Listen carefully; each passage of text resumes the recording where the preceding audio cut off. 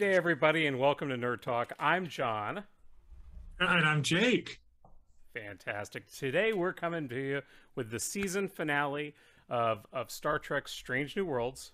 We've had a real bang-up season here, 10 episodes in, and it keeps getting better and better, in my opinion. We're coming to you tonight with episode 10, entitled A Quality of Mercy. This was directed by Chris Fisher, written by the executive producer Henry Alazano Myers, and co-written by co-executive producer Akiva Goldsman, based, as always, upon Star Trek created by Gene Roddenberry. Looking briefly at the numbers, last week our episode came in at 51 minutes and 31 seconds. This week we had the longest episode to date, 1 hour, 1 minute, and 27 seconds, if we time it to the fade to black at the end. Now, normally, I would do the starring at this point, and we'd move forward. We're not going to do that quite yet. We're going to go ahead and hit our kind of non-spoilery feelings and thoughts upon this episode first, and then once we've gone through that, then we'll come back and get into who is on the episode. So we're going to start with Jake. Jake, what were your thoughts on this episode? So I'm going to say up front, this episode is not what I expected as the season finale from a show that has challenged us each episode. Okay. In retrospect of watching the episode, I understand why it fits and why it works really well. It just completely caught me off guard. Sure. And I think it was a story told from, I think, 3 very unique perspectives. Mm-hmm. And a story that makes us understand why self-sacrifice sometimes is warranted, even though you have an option of not. Mm-hmm. Mm-hmm.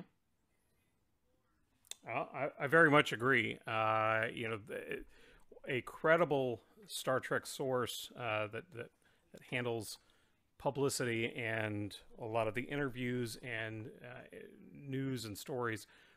Back Friday, I believe it was, came out with a tweet urging everyone to not watch any of the previews for the episode, as frequently on Mondays, Paramount does put out still photos and a brief overview of the episode.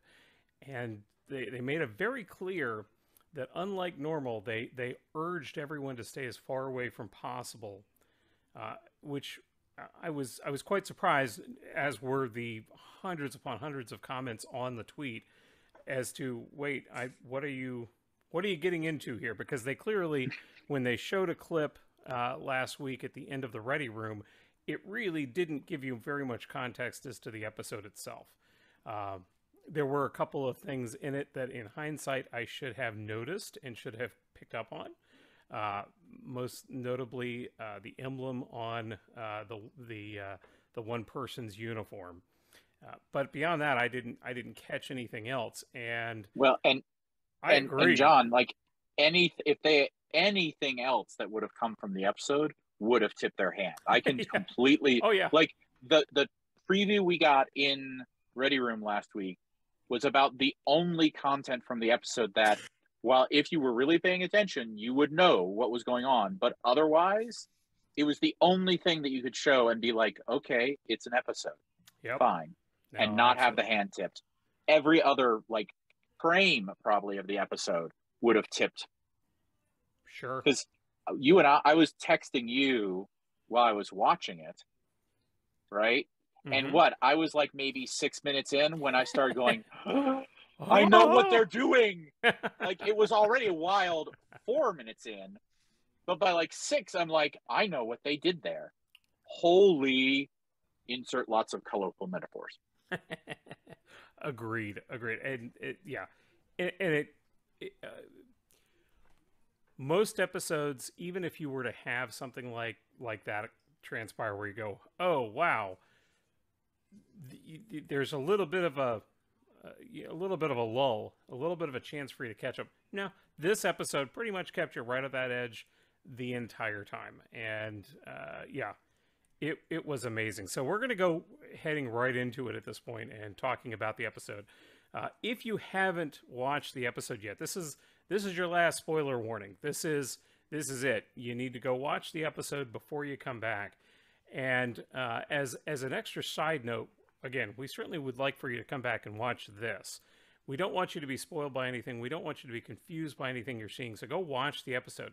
And if you decide to take the extra time, I can recommend that if you go back to Star Trek, the original series, season 1, I believe it's episode 15, depending on who you look at. Sometimes IMDb shows it as 16, Paramount Plus shows it as 15. But if you go back and watch, there is an episode called Balance of Terror. I won't explain why. Go watch it. Go watch the new episode, and then come back and join the discussion with us.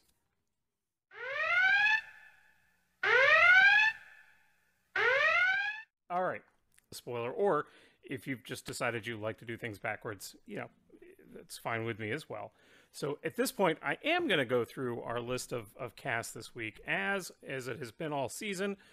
It stars Anson Mount, Ethan Peck, Rebecca Romaine, Jess Bush, Christina Chong, Celia Rose Gooding, Melissa Navia, Babs Alusumuku, and if we could all take just a moment of silence for Bruce Warwick. Not for the actor, but for the character. Wait. Was he in this episode? He was not in this episode, but he's still in the credits. Okay. Now, the interesting thing is that there was actually just an interview with the executive producer a couple of days, literally just a couple of days ago, on a podcast that is done by the gentleman. His name is all of a sudden escaping me, but there's a podcast that is being done by the gentleman who played Jake Sisko. It used to be done. Sirach Lofton. Thank you. There we go.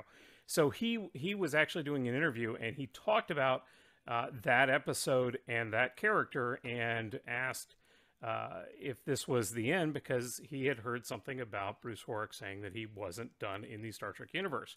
And the executive producer said that he wouldn't talk about it. However, in all of the Star Trek series, is at one time or another, you've had an actor who has played multiple characters. Mm-hmm. I mean, going back to Mark Leonard, who played Sarek and the Romulan commander in Balance of Terror, which, by the way, episode 14 is what I'm seeing.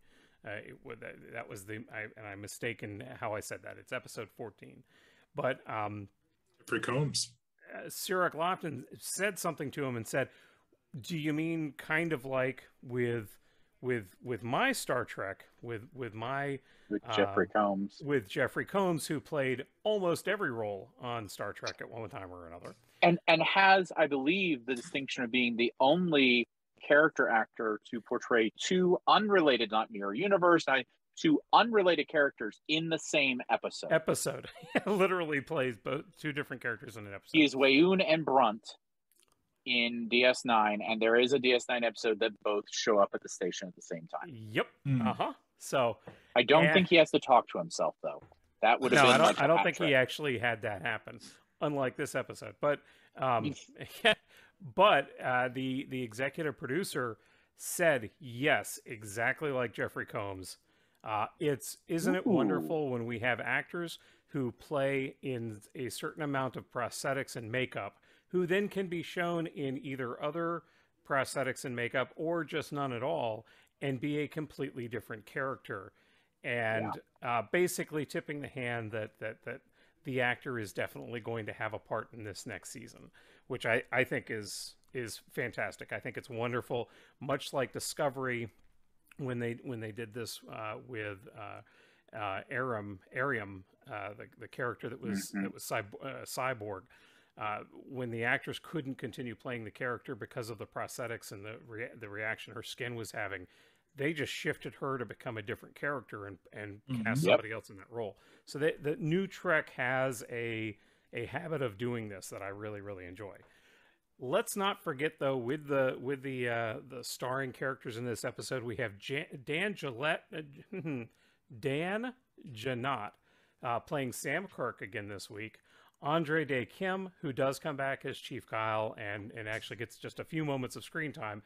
And we also have another surprise guest star, as we knew it was coming. It's something that they certainly haven't made any effort to really try to hide too much. But this week we do have James T. Kirk showing up for the first time. It was something we were wondering about and wondering how it was going to happen. But he is played by Paul Wesley in this episode, and so it was quite interesting to get to see him. So we're going to start with the first. So real quick, sure, John, did they give credit for the voice of Scotty? They did not. I have yet to see it. In fact, the IMDb page has not been updated since prior to the episode being put out. There are several characters that Just are wondering either if they not tip showing their up hat at all, as to whether or not we're going to see him back next season and who is playing him. Yeah, I think it was. That was an inspired moment to throw that in the way that they did. Mm-hmm. I think that worked even better than if they had tried to jam in too many people that you see in screen on the same episode. But yeah, worked beautifully on this one. So we're going to start with section 1 with John. Act 1. Yes, sir. Did you forget the giant spoiler? I don't know. Denise Crosby. Denise Crosby is not in this episode, sir. She was the predator. According to whom? Her face? Am I don't completely think that off was base her. here? I don't think that was her. Yeah, no. It would have been a lovely little Easter egg because That's why I because thought of Selah. she jumped on screen, and I thought, no, I don't think that was her. No, but I've seen her in person. I was at excited because I recognized something, guys. I'm sorry. I was like, oh, it's Tasha Yar. I mean, Selah. I mean, neither of them because they don't exist yet. No, that's okay. She does have very similar facial structure. Yeah, so that's I will why. Say that would be easy to misinterpret, but no, I don't think so. But again, so far IMDb has not caught up, which is surprising. Normally they have these things right in the time. I had to go look for a couple of the people that showed up because they just weren't listed yet. But so we're going to begin with Act 1. We open on Captain's Log, Stardate 1457.9, and we find that the Enterprise and the Cayuga are on the edge of Federation space near the Romulan neutral zone. Pike makes some comment about how there's been a war for nearly 100 years, mostly a Cold War, until very recently, and reiterates that nobody has seen the Romulans, nobody knows anything about them. The two ships are there helping with retrofitting and supplies, although those retrofits and supplies are not as tasty as Pasta Mama, which we find out is a very, very easy dish of leftover pasta, eggs, grated Parmesan cheese, and it makes for a fun time. We have Captain Patel back. We've been making that comment since the very first episode that we were hoping we would see her again, and we do. A fun little play between the two of them to start the episode. She's back, and she misses the beard. He talks about the fact that he felt that the beard was kind of more of a throwback to captains of another era. She makes a comment, "Aren't you supposed to be a captain out of time anyway?" Fun little fourth wall break to throw in prior to the episode really happening. He says, I had somebody tell me that I had better places to be, and now I'm here, which was a nice little callback to her monologue to him at the beginning of the series.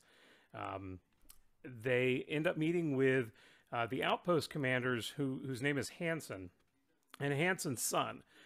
Pike realizes that this is a boy who, in 7 years, is going to be a Starfleet cadet and is going to be one of 2 Starfleet cadets that he is unable to save during the horrible accident that's going to disfigure him and change his life forever. They have a brief back and forth. However, he kind of scoots out of the room very quickly, which is very uncharacteristic for him.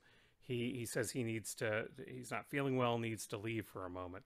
He goes back to his quarters, and he gets to those quarters and then ends up having a chat with himself. And I don't mean just talking to himself, although he tries to say that to somebody else. Which I love that line. That was a lovely line. Yeah, he gets to talk not only to himself, but they get to talk about his first horse, whose name was Sir Nasalot. I love it. From there, he touches a time crystal, and he is suddenly in a cargo bay, conducting a very, very familiar wedding to everybody here except for Jake. And at some point, you'll catch up to speed on this. What I'm hinting to, just to break out of this for just a moment, is that this entire episode is a retelling in one of the most creative ways that I can think of a story from the original series. And some of the few pieces of Toss I've seen is this. Yeah, well, so as soon as it started, I was like, I recognize these things. Yeah. Oh, and it is. Well, we'll insert Captain America gif right here. Yeah. Right. Well, and real quick, this is Star Trek. Just to start the wheel of tropes, Star Trek does an episode of Marvel What If. Mm-hmm. Yes. That's what we get. Like, Star Trek doesn't tend to do a lot of what ifs. They have done some, but they don't do it nearly as much as like comic books do. But we start off with basically, what if? It's exactly what it is. But they handle it in kind of a fresh way that I've never seen an episode that is basically a retread of an episode, but handled in such an original and interesting way that I totally dug it. Anyway, perhaps you haven't seen Trials and Tribulations. Oh no, that's the other one that they've done. Yeah, no, that's a little different. That one. Sorry, I have to defend DS9. I have to defend DS9. It's my fave. I'm right there with you. It's mine as well. So he's conducting this very familiar wedding, except for he can't remember anybody's names. The ship goes to red alert. Thank God. I've never heard a captain say thank God for going to red alert before. Saved by the klaxon. Exactly. By the klaxon. We find out that Outpost 4 is under attack. Again, all very familiar. Pike finds that he is 7 years in the future. Spock is his number one now, his first officer. They have a chat in the ready room, and Spock mind melds with him to verify his story that he is out of time. They find that this is obviously true, and that this is a road not taken, that this is an alternate version of how things could happen in the future. They go back to the bridge, and unfortunately the ship is there, but not there fast enough to be able to save Hansen and Outpost 4 from a Romulan bird of prey attack with its new plasma weapon. There is a new contact on sensors. It's the USS Farragut that drops out of warp. And we find out that this is now the ship that La'an is posted to. And then with that, we're going to end our first act, and we're going to go to Jay for his comments on this. So, like I said in the pre-spoiler stuff, I got about 3 or 4 minutes in and went, ooh, Pike, future Pike shows up in Monster Maroons. Oh, wow! Yes. So like, alternate Monster Maroon, but still, yeah, they look beautiful. Yeah. However, I am gonna just take 30 seconds, and I have to look. I'm talking to you, production team over at New Trek. Please stop putting the Delta in like whatever that pattern material is that makes it impossible for us cosplayers to reproduce the costumes.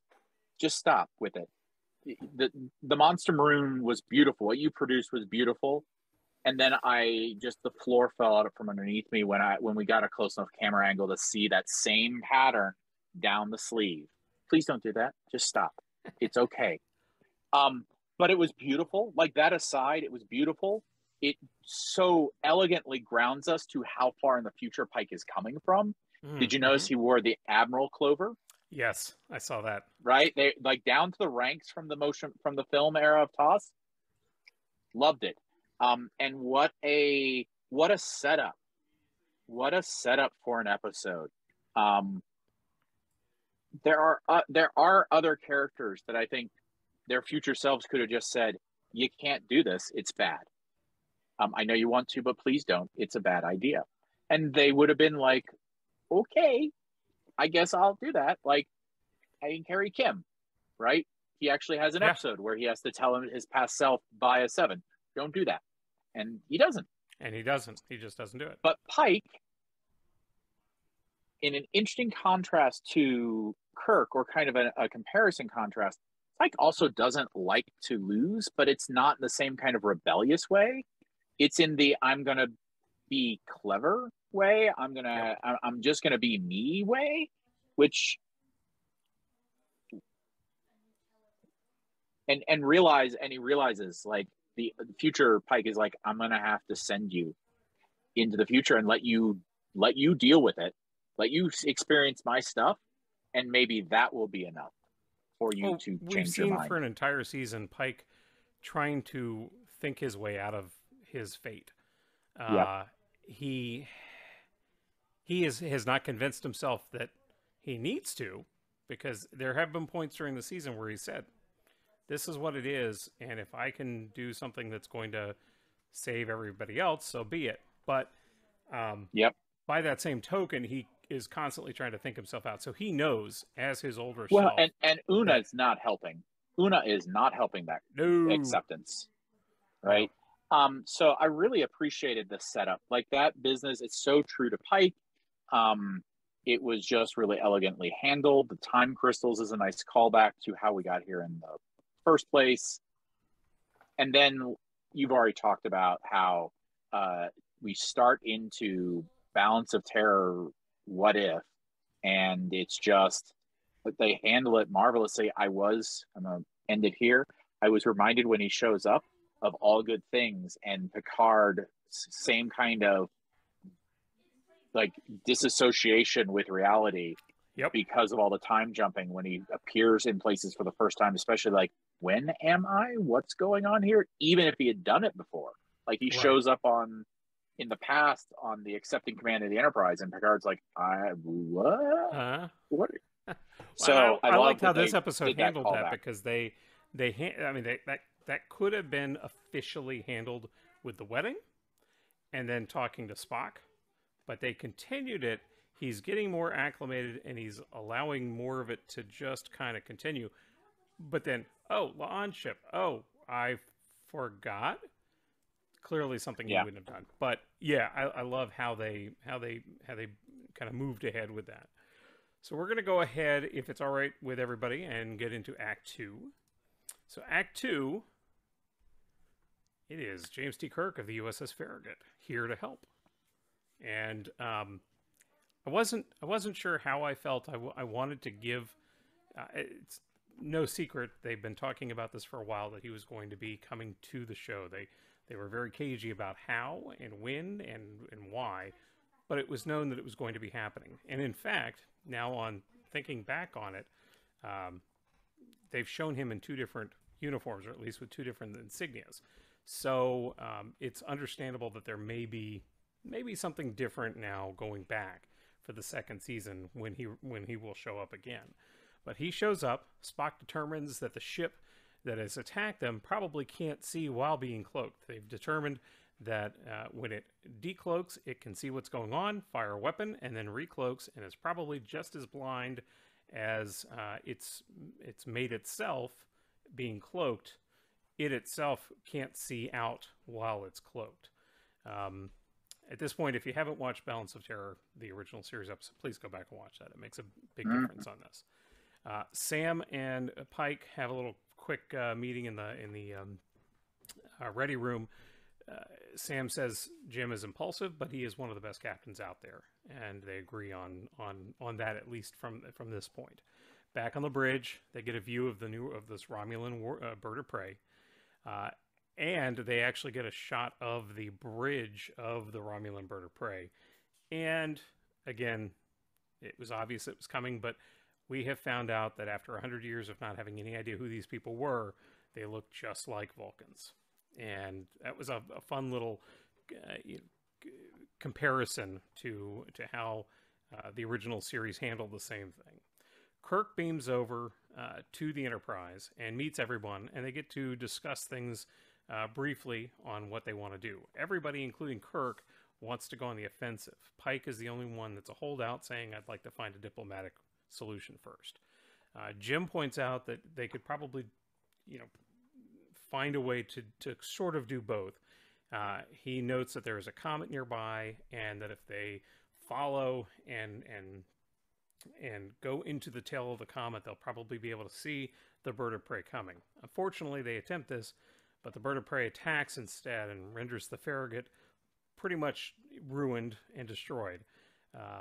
They beam the survivors back over to the Enterprise. La'an gets to hug Pike. We find out that she's apparently a hugger now. And we find out that Una is not available to assist Pike or anyone else for that matter, and she's not allowed outside contact. They haven't exactly fully explained, but we'll get into it later. Jim Kirk argues with Pike and his option of caution, but that they agree that Kirk takes chances, and it's obvious that he does, as he is now talking about it while standing on the ship that he was not in command of, since his command is gone now. That was a fun little go-between with the two of them. Not adversarial, but not buddy-buddy yet. Anyway, they hail the Romulans. The Romulans actually answer, which everyone was surprised with. They have a very familiar exchange and agree to a 2-hour ceasefire in order to let them repair their ships and bury their dead. On the bird of prey, you find out that the commander and the sub-commander very clearly do not see eye to eye on things whatsoever. Back on the ship, Pike, Kirk, and Spock meet in the ready room for the first time. Kirk asks if he can get a shuttle to bring in some outside help. And with that, we're going to shift over to Jake. This is the end of that act. What were your thoughts on this act, Jake? Well, first, I like the idea of let's let it waft through a comet's tail and we'll see it and then shoot them. I like this introduction to Captain Kirk. This is a very different Captain Kirk. And it's also not lost on me that if you look at old Pike, and I don't mean old Pike in SNW, I mean old Pike from The Cage. Mm-hmm. This dude looks like old Pike. A little bit. I like getting this glimpse into the inner workings of a Romulan ship. I'm assuming we've had that at somewhere in Star Trek history. I've never had that somewhere in Star Trek history. So I think it's really cool to see how they interact. It's very much, they're a lot more Klingon than they wanted to be. I think. Yeah, I get that. They're a little more Klingon than they want to let on. Well, and it's funny you say that. There really haven't been. The Romulans are one of the few of the major races that we really haven't seen too much of their technology or their ships. I will say, though, if you go back and look at Balance of Terror, they did such a fantastic job of updating the bridge or command center to give it that very, very same feel, yet make it a lot more believable for the time period. I agree. I also like how you've got the entire staff saying, let's just kill them. Which I'm fairly certain was what happened in the original one, Balance of Terror, yes. correct? Yes, that is that is the whole point, is that Pike was not the right captain for the job. Yeah. In fact, some of the lines are actually verbatim.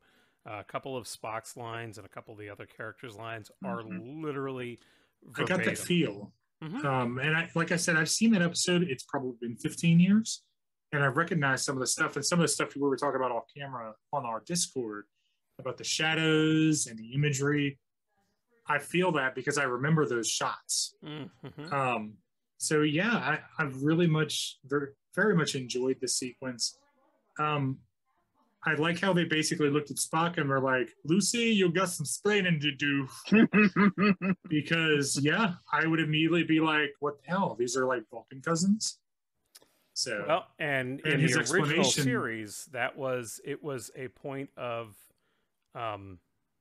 very blatant racism from at least a couple of the non-regular ship members. This was very much done specifically to be a shock to the viewers of that original series and try to bring into question and the moral issues that come about by having people that look similar to others and what that can mean. Right. And that makes sense. I mean, it really does. And that's the kind of moral questions this series has been asking since episode 1. Mm-hmm. So I liked it. I need more of this Kirk to really get a feel for how I like him or not. Agreed. So I'm ready for season 2.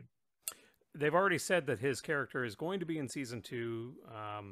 And at the time, again, they were quite cagey about it. But obviously, at this point, I think I don't remember if Pike actually says something about it, but you see him checking out the command file, the officer profile of Jim Kirk at the end of the episode. So it's clear that I have a feeling he has decided he wants to either mentor this guy or become friends with him. There's something that's going to be there in this next season. I think that'll be quite a bit of fun because I like it. I wonder, it just popped in my head. I wonder if what he's doing is grooming him for command of the Enterprise specifically, because he knows that Kirk had the right answer. I think you're right. That he needs that Kirk has to be the one in command of Enterprise when the timeline plays out to get to the place that he should have been.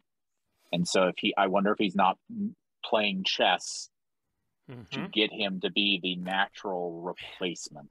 God, when the accident happens. What a great idea. I mean, I hope that's what they're going to be doing, because it fits his profile perfectly. Yep. Now that he knows what he has to do, he's going to do it. It's the guy who knows, okay, I can't actually control this thing that's going to happen, so I'm going to control everything that happens around it. Mm-hmm. Yep. All right, so let's move on. And also, this is actually, let's not move on, because I have one last thing to say. At this point, this was, I took a step back when we got to this alternate timeline and started really looking at how things were. And if you notice, so much changed around the ship. There was a pad on Pike's desk that looked like the original series pad, which they'd already done that, but they made it look even more so. There was one of those blocky square view screens on the corner of his desk, just like Kirk had in his quarters, and were all over the ship in different places. So they definitely took their time, and even cinematically, when you look at, not only did some of these scenes become shot-by-shot recreations of scenes from the original series and verbatim dialogue coming in, but they also were affecting the shots and the angles that were being used. They weren't using some of the same camera techniques that they normally use. They were using lighting that put the highlight across the eyes on the bridge, which was something that was frequently done in the original series. It was just really interesting. If you go back and look at it objectively, not try to follow the story, just watch the background. Amazing, some of the stuff that they did that really made you feel like you were back in the original series to a certain extent. Anyway, now we're going to move along to the third act. So at this point, Spock lets Pike know that he needs to go. He wants to oversee the repairs to the phaser directly himself. While peace is being brokered on the bridge with the Romulan commander, the Romulan fleet arrives. Thanks to the sub-commander who was not getting along with his commander, the praetor of the Romulan fleet shows up, asks the Enterprise and Pike to kneel and surrender. Pike won't do either one of them, fortunately. Suddenly, a Federation fleet of robotic mining craft show up with Kirk in a shuttlecraft. He had gone and pulled this entire fleet to even the odds. And this is a classic Jim Kirk thing. He noodled through that if we didn't know what the Romulan fleet looked like after 100 years, they don't know what our fleet looks like either. They have no idea what we have. So hopefully we could even the odds a bit. Pike proves that there is video showing the bird of prey attacking an outpost, shows it to the praetor, who doesn't seem to care about that much at all. The bird of prey that was first encountered advances closer to them than the rest of the Romulan fleet, and with that, after a little monologue from the Romulan commander saying that he and Pike could have been friends in another time, the Romulan fleet destroys the bird of prey. The praetor comes back on screen, And basically, at this point, hostilities ensue. A firefight starts up. Enterprise gets the heck out of town, only to find that a declaration of war has been issued. So this Cold War has now turned hot, thanks to the situation that's occurred over here over the last day. Pike goes to sickbay to tour sickbay and the injured, finds out that Spock is wounded and will not recover. Pike meets back again with his older self, finding out that the war turned hot and that millions had been lost in the ensuing years instead of Pike. On the bridge, all seems to be well. Everybody kind of seems to be settling down and getting comfortable in their chairs until Captain Battelle comes back. We get to the transporter room, and she advises that under Starfleet Code of Contact 587.63, pertaining to the Anti-Genetic Modification Directive, she is there to arrest Unich and Riley, even though she isn't real happy with it. Pike is also not happy with it and stares directly at the screen as we fade to black. So we're going to go back to Jay for this third act. This was quite a thing. It was. So, we alluded earlier, post spoilers, to Scotty's voice. So we have another wonderful scene in the Jeffries tubes that's very evocative of stuff from TOS. In fact, I think from this specific episode, we have Spock doing the repairs, supervising and actually hands-on in the Jeffries tube. And you just know, like, the moment that hit, it was like, that's not foreshadowing at all. It was nice to hear Scotty's voice. This whole business that is set up here in the third act, that Pike can't have his cake and eat it too, right? He can be successful and save himself, but the trade is always Spock. Like, there is this business about what Monster Maroons Pike says that I almost wonder, how many times has he had to try this? Like, how many times does he come back and be like, don't do it, and so they do something else and it still ends poorly, right? How many times? Because he talked about earlier in the episode about how, oh yeah, I remember what it was like when this happened to me. And it's like, but you're here to prevent the whole thing. So if you've gone through the whole cycle, oh, wait a minute, this didn't work the first time, did it? Right? I think that's what we're looking at. And that it's always Spock was my read on it.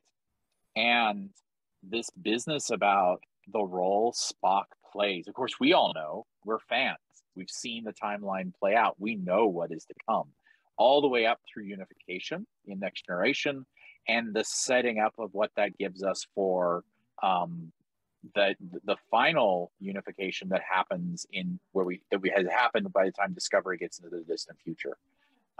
Not to mention all the other roles that Spock plays in things like the whales in the probe, right?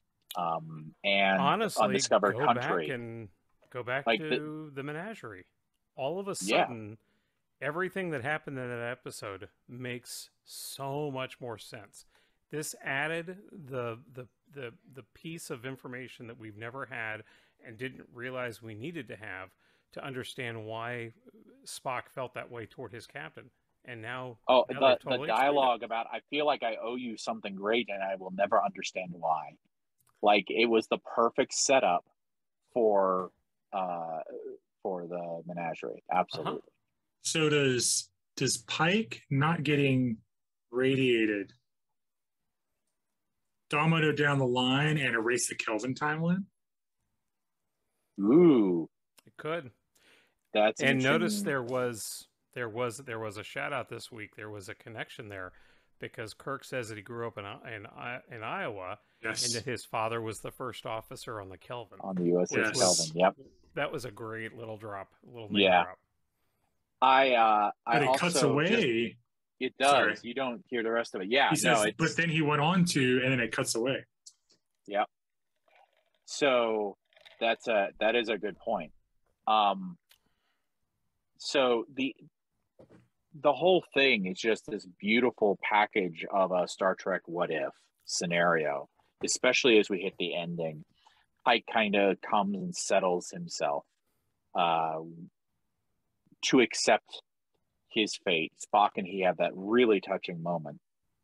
And then in what has become classic for Strange New Worlds, we set up this wonderful reversal. And I don't mean wonderful in it was happy, just this unexpected reversal of fortune right at the end. Because we get about a minute and a half or 2 minutes of Pike settling in, right? And he has this lovely tour of the bridge, right? These silent moments with Una, with Ortega's, and just with his bridge and his ship and his crew. And like, I was like, cool, what a way to end the first season. Yeah. The only perfect giveaway amount was of Una beat. kind of looked around at everybody a little strange, like Yeah, she knew but something was about to happen. But still, like, for the most part, just this lovely thing. They let and it the go music for like playing 2 beats. was fantastic. The classic song. Speaking of the music, did you catch that we used Balance of Terror music during the parts in the future? The Romulan fanfare came through. Oh, there's so much in this episode that harkens back. They moved Uhura's station to directly behind the captain, which is where she was in the Balance of Terror in the original episode. Yep. And then they let it play out for 2 beats, which was the perfect amount of time. Like, where you're expecting we're about to go to fade to black, we're going to hold it just long enough. And then the reversal starts. And we go to the transporter room. And I was excited to see our Patel come back at the beginning of the episode. And I was even kind of like, oh, look at Patel. Why is she with red shirts? What is going on? Look, we're already here. And now we know why number 1 is not in the future. And then the fade to black. Like, I think that reversal fit very nicely with the things they've done all season long. So just like full of master strokes. I mean, it's just all 10 episodes. This was a satisfying season that was capped off by an amazingly satisfying ending. Yes, all the way up to those last moments where you thought it was fine, and then they take the rug a little out from underneath you. You don't fall over completely, but you stumble, and you're like, but what? Not the rug yank that Best of Both Worlds was. No. But still, or even a number of the other two-parters that we had throughout post Best of Both Worlds. Yeah, but enough. Like it was the right. It felt like the right amount. Like I'm just like you. I was thinking, hey, this is interesting. We're going to end on a non-cliffhanger. That's so unusual for us these days. Oh, never mind. Right. And I'm just, I feel like this is a point where I have to just say at least one thing about the season as a whole, that just big thoughts. Gentlemen, we just had the freshman season of a Star Trek series that batted 1,000. Now, would I rather we batted 1,000 over 20 some episodes? Absolutely.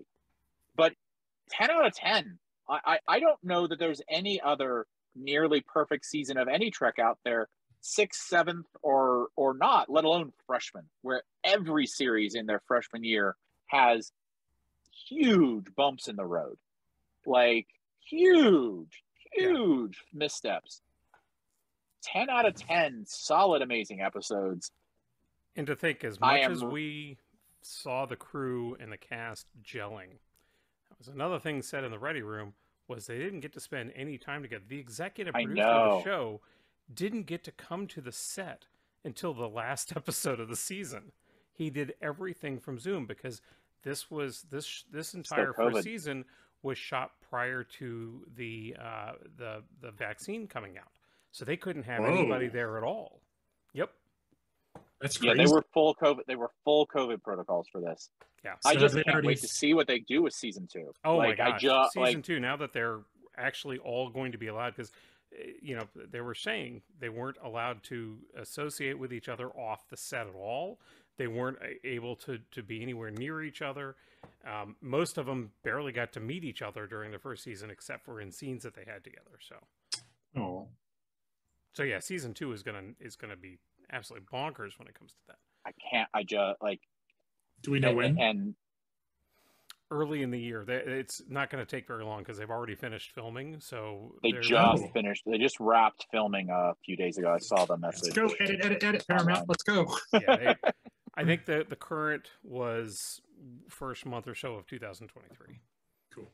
I'm good with that. I do not need to wait an entire year. Thank you very much. No, absolutely. I think we're gonna to see even more. This has worked out so well thus far, and there's so much that I enjoyed about this episode, and how reverential they were being to the source material that they were pulling from, but going their own way a little bit on it, and coming up with some very, very interesting ideas and choices on things that I thought really kind of hit it out of the park. And just like the rest of the season, it's been a heck of a ride, and I've enjoyed it. So I want to say, and I'm going to go back to the very beginning. Sure. When the voice first started, when Pike walked into his quarters, before I knew who it was, and we talked about this off camera, but I didn't mention, I thought they had digitized Leonard Nimoy. Oh. And I was like, oh God, please don't. Please don't. Yeah. But this is so much better. Mm-hmm. This is so much better. Agreed. Well, I hope everybody out there enjoyed it as much as we did. In closing thoughts, just a couple, and I'll let everybody get their little moment in. Unfortunately, this week we have another in memoriam, another passing to discuss. This one is a little bit more obscure for some fans of Trek, but Dorothy Duder, who is the wife of Doug Drexler, we've mentioned him time and time again. He has worked in everything from makeup and makeup design early on in Next Generation through to production design, digital design, not only for Star Trek, but for many other series as well. His wife unfortunately lost a 1-year battle with cancer this last week. She was also a member of the Trek family in her own right. She helped out quite a bit through Deep Space Nine, and had worked in many other positions in Hollywood already. By the time Star Trek Enterprise came around, she became kind of the Enterprise's chef. Anytime they needed food on the set, she would come in and bake for them and cook for them. In fact, he has just been recently putting together a cookbook for her of recipes that she came up with to not only have food on set, but also to have food that was stylized the way they wanted it to based on the timeline. And so that's a pretty big thing, and it's a pretty big loss. Doug has gone through some health issues of his own recently, and this was something that a lot of people did not realize was a concern. They were being very private about it, understandably.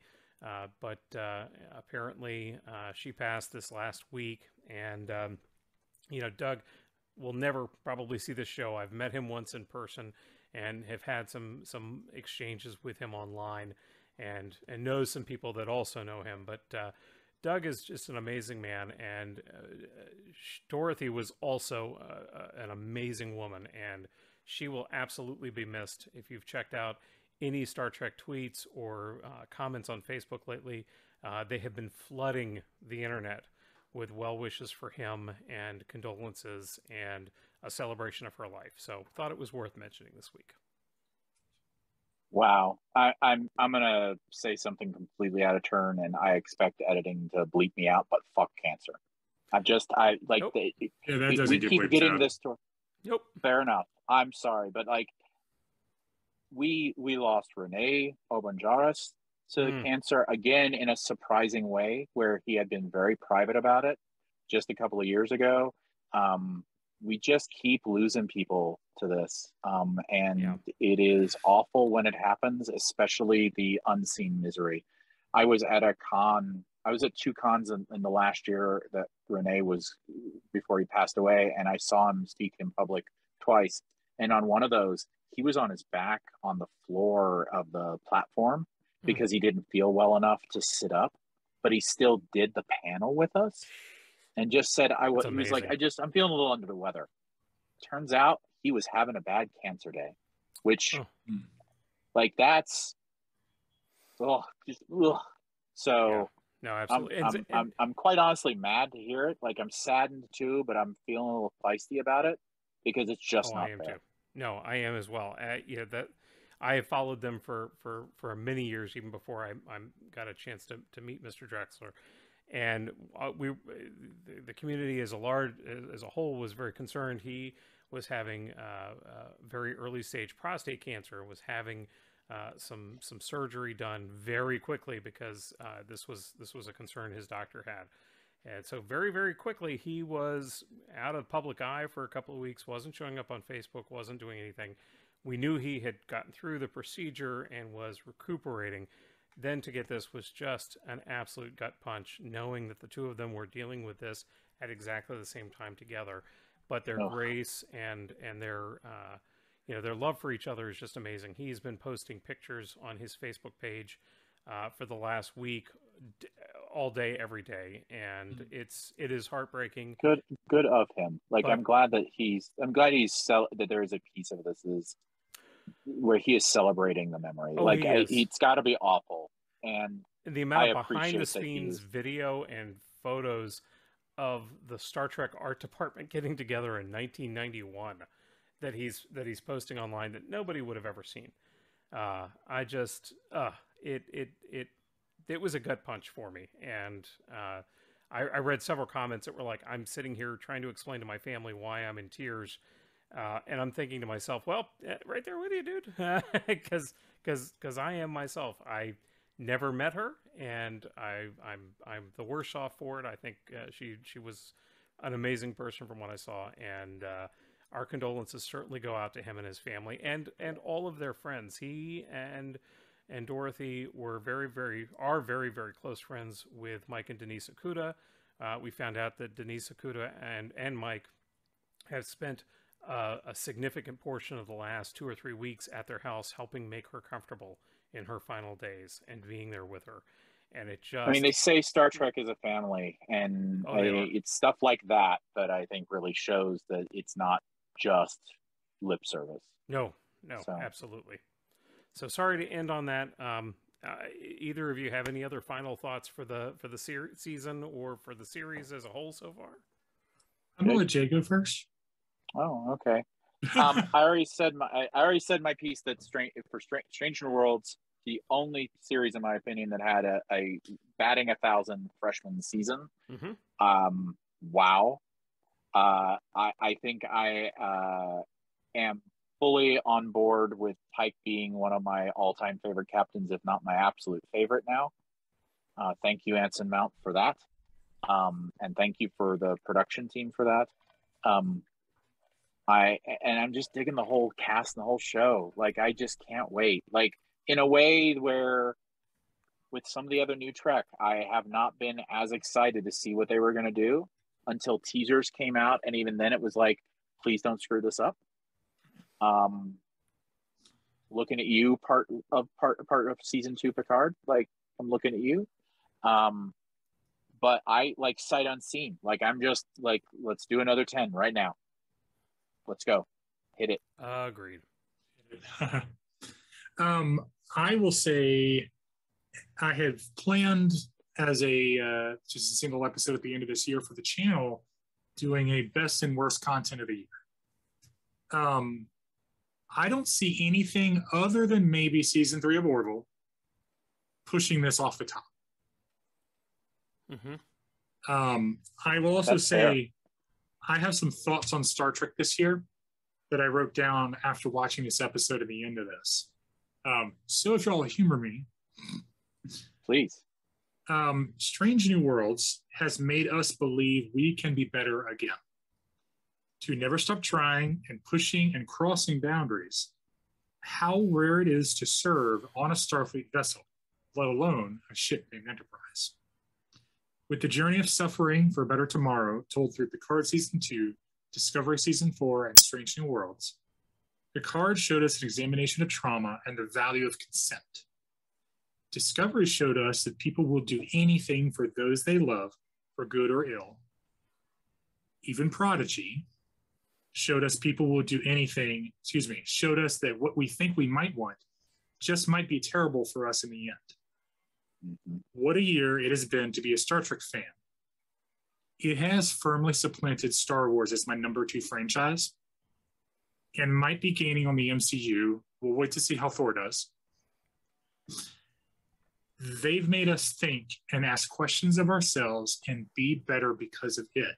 And that is what Star Trek is. Amen. Amen. I love it. Yep. And as someone that is a fan of Star Wars, Star Trek, and the MCU, but in a different order than you, I am beyond touched that Strange New Worlds in particular has helped bring that to you as an experience. Because I like to say that Star Wars taught me morals. Star Trek taught me ethics. Yeah. And to have that touch you, to have a piece of Star Trek touch you like that, it means a lot to me, because Star Trek has been a grounding rod for me since my tweens. Every bit as much as Star Wars, just on a different facet. So thank you for sharing that. It was absolutely amazing. Absolutely. I can't wait for more. Lower Deck seems to be what's up next at bat, and it can't get here quickly enough.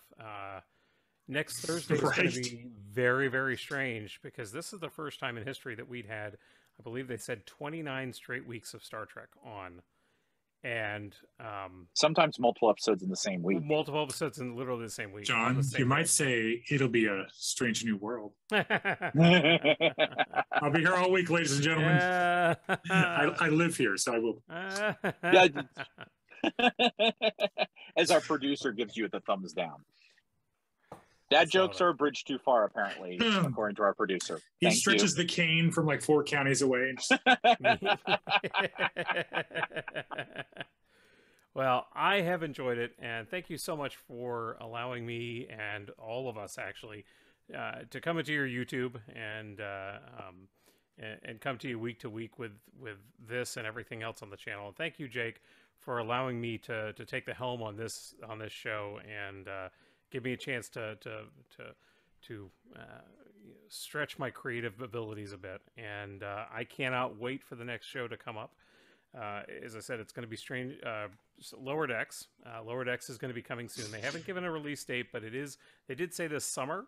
So there's only been so much more time until we're going to see it back. And again, if you haven't seen the Ready Room, the show that Will Wheaton does after each of the episodes of Star Trek, please go back and watch that this week. There is a very funny little clip of Lower Decks season 3 to get you excited about what's to come. But again, from all of us here, please, thank you so much. Like and subscribe if you've enjoyed what you've had here. Please put a comment in the section if there's anything you want to see that we haven't been doing. It certainly helps us try to cater what we offer based on what you want. And just come back with us next time. Again, thank you so much. Have a great day and be safe. Long life and prosperity, all. Hey there, thanks for checking this video out on the Nerd Network. John, what else can they look to offer from the Nerd Network? Well, come back to us every week. Our primary show, Nerd Talk, where Jake and I, and oftentimes a guest, will review and comment on some of the major franchises that matter most to you, whether it be Star Wars, Marvel, Star Trek, and many, many more. In addition to that, we have Adventures in Nevermore coming this summer. It is an episodic adventure shown through the lens of Dungeons and Dragons. And I think you'll really, really enjoy that. In addition, we have From the John's Vault. This is my monthly special where we take a movie that is near and dear to my heart and show it to Jake, who has not seen it thus far. So it's a ton of fun, a nice little nostalgia burst that comes along all the time. And then every Sunday we have News with the Nerds, our weekly wrap up of the news that matters most. Absolutely. And if you want to connect with any of us, let us know how we're doing, or just chat your favorite nerdy franchises, because John and I and Jay and Nathan and all the others are always good for a sit down, drag out, who's going to win Hulk or Thor fight. We got that. So you can connect with me on Twitter, Twitch, Instagram, and TikTok at the Jake the Nerd. You can connect with John on Twitter at the John the Nerd. And you can connect with the network itself on Facebook, Instagram, and Twitter at the Nerd Network. Just yank the vowels out of that. And if you're right here on YouTube, please help us out by doing a subscribe, a like, and ring that bell so you can hear about all the things John just told you about. We'll see you next time right here where all the nerdiness happens. Have a great night. Have a great day and be safe.